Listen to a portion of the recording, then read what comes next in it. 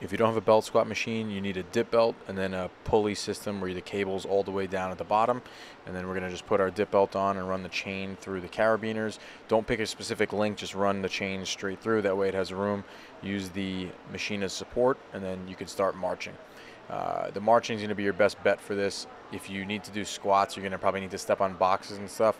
So I pretty much use the poor man's belt squat just to accumulate a ton of volume doing marching. When you're done, just go down to a knee, unclip, and then you're good to go.